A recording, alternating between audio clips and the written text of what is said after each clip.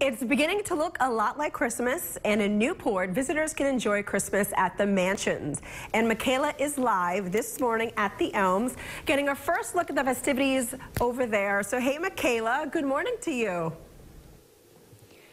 Hey, good morning to you. I'll tell you what a picture-perfect setting we have here at the Elms, and really at a couple different mansions throughout the holiday season. You're going to want to make sure you head on over to Newport to check them out. Joining me right now is Trudy Cox. She's just going to give us a quick little rundown of just some of the many things that are new this year. We have a lot going on at the Newport Mansions. Every Saturday night, people have the opportunity to enjoy the breakers at night, which is very unusual.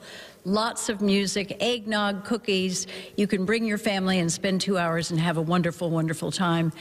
Every Sunday, Santa is in one of the houses, so it's worth looking at the website to determine which house he is at. We have an exhibit at Rosecliff, which is closing at the end of December, so we are in the final weeks of enjoying that exhibit, Splendor at Sea, Gilded Age yachts at the turn of the century. Ooh. Absolutely phenomenal. So there is a lot going on. You can go to Marble House. And local garden clubs decorated the mantles, so each one of them is creative and inspiring and gives you ideas for your own home. And we're going to see some of those ideas coming up a little later on in our show. Now, we've both been holding these. It almost looks like mansion bucks. What are we looking at? This is a sweepstakes ticket, and for $5, you can give a friend a great, great Christmas present or a stocking stuffer. If you win, you get to spend 3 nights in Newport. Wow. You get to have breakfast in the conservatory here at the Elms. You get to have an elegant dinner at Marble House. You get private tours behind the scenes. There are so many things going on, and it's a wonderful way to make a donation to the Preservation Society of Newport County. Good point, because that's where the money will go towards. And what exactly does the Preservation Society do? I mean, they clearly preserve these homes. Well, we take care of 11 historic houses, probably the largest houses in America. We tell stories about the families who lived in these houses and the people who worked in them. There's a servant life tour here at the Elms, which is extremely popular.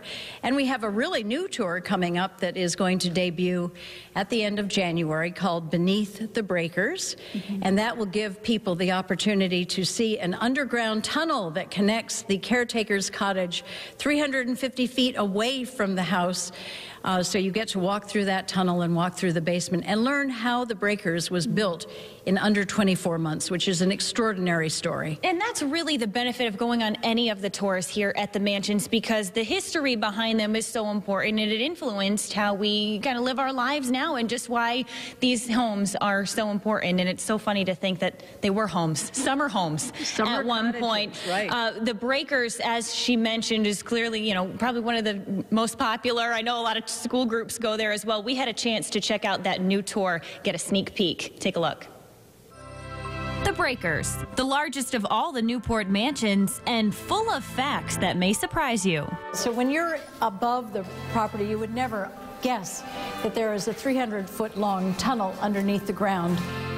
All right, so we're underground.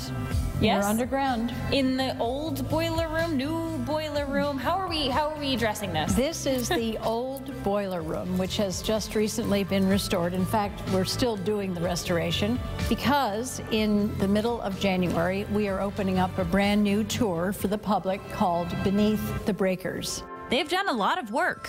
If you can imagine, 6 months ago, these pillars were absolutely rusted completely through. There were holes in them. If you put your finger in, it would fall apart. Oh my God. And so our construction crew, which is one of the best in the country, I believe, has done a phenomenal job in bringing these back to what they should have been. The coal was brought in from the street and deposited down a chute into those rooms right there. Oh, wow. And then somebody would come and shovel the coal into the boilers and then create the heat, which would then be pumped into through a tunnel that we're going to see in a minute, into the basement and then into the house itself. To the tunnel we go. So Trudy, why was this house even made? Why keep the boiler so far from the Breakers mansion? Very good question. The first Breakers burned down in 1892. It was a horrific fire. That left such an impression on Cornelius Vanderbilt that he said he would never build a house that had fire in it again. You'll learn and see a lot on the tour. We have just come 300 feet from the boiler room, and we are right now standing directly below the front entrance to the breakers itself. You can't see it, but we are right above us. Our visitors are walking in the front door. What's old is now a work of art. This is the breakers, and this was in operation until just about the year 2000, if you can imagine it. It's still slightly live because that goes back and forth a little bit. This is beautiful, though. But you can see that the den is designated. This is the billiard room B. So every single part of the building is somewhere here. Catch a glimpse of some of the original electricity. This runs completely through the basement. One of the things that we're doing with this tour is we're trying to have people understand what it took to build a house, 70 rooms. It was built in under 24 months, which is an extraordinary feat.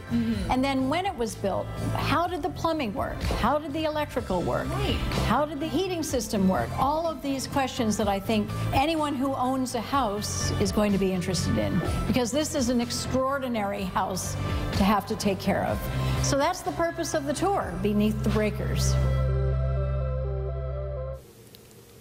It is a very cool tour. You're going to want to make sure you check that out. It starts next month. And when we come back this morning, we're going to give you decorating tips. There's going to be a musical performance, so don't miss it. We'll be back after this. Thanks so much, Audrey. Now, over the weekend, you may have been busy decking the halls, but when it comes to holiday decor, there's nothing quite like Christmas at the Mansions. Michaela is there live this morning at the Elms, getting a look at the beautiful decor there for the season. Hey, Michaela. Hey, Will, you said it's nothing quite like Christmas at the Mansions. They are decorated to the nines. I'll tell you what, not that they need it either, because the mansions are beautiful, but if you have a fireplace at home and it's not quite decorated yet, we have some tips from a decorating pro. Take a look. Here at the Newport Mansions, we decorate 28 different mantelpieces among the 3 houses that are open for Christmas at the Newport Mansions. You've told me in the past that what is kind of pre-existing determines where you go from there. So if you look at this and you saw the greater room, you'd see that there's a lot of champagne-colored molding and white molding, and the accent color in all the frescoes above the doors are blues and mauves and browns, and so that's where we get the color scheme. It may look like a lot, but you can do this. The major point when you're attacking a big mantelpiece project like this is to get your layout in advance. So you'll see that this is the central focal point, and we've created a triangle around it with these urns and trees. Then add the details. Every pot rim has a garland on it with our color scheme. And then just a flourish at the base of the focal point, and we bring it down to the ground with candlesticks and poinsettias. Not sure how much color to incorporate? Jim suggests 3, 2 muted and 1 strong. In this case, the muted colors are a sagey green and an ivory, and then our strong color is the blue. Some groups have taken the decorating to a whole new level. At Marble House, we have 7 regional garden clubs. Each have taken a bedroom mantle on the 2nd floor, and we've given them this challenge. You know, take your cue from the room, take the theme from perhaps who lived in that room, and then go to town. We place no restrictions other than they cannot touch anything that's pre-existing. Expect lavish decor, just like when the homes were lived in. There was a lot of entertaining done here. They would have decorated mantelpieces, they would have had centerpieces, it just would have been summertime. So not at all unusual for there to be over-the-top decorations here, it's just that they weren't here for Christmas. See, you can do this at home. You can create something beautiful just like this one here at the Elms. I don't know about you, but when I'm decorating, I love to put on some holiday music at the same time. So break out those decorations. We're going to have a live performance when we come back. Yeah, and I am near a beautiful piano right now with John Black, who is going to play some Christmas classics for us. So first of all, good morning and welcome back. Good morning. So good to be back. Thank you for having me. I say welcome back because you always perform at the Mansions around the holiday season. Yes, I'm in my 7th year here. It's been wonderful every time. So where can folks see you throughout the holiday season? So obviously I'll be here. I play for each of the holiday evenings. So straight through after Christmas, I'll be here at the Breakers and Marble House. House. Also, this Sunday I'll be conducting a very special event in Warwick.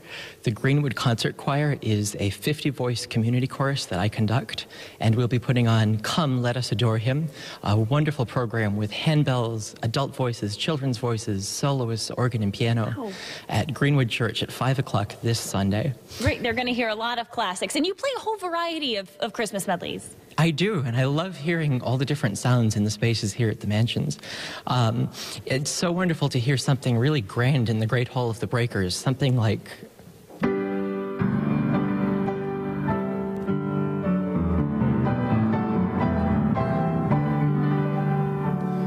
It's so wonderful to hear the space fill up with music. It does sound very grand. How about if we want to, like, you know, pick up the pace a little bit, kind of get the people dancing? Yeah, we love to do some fun things like...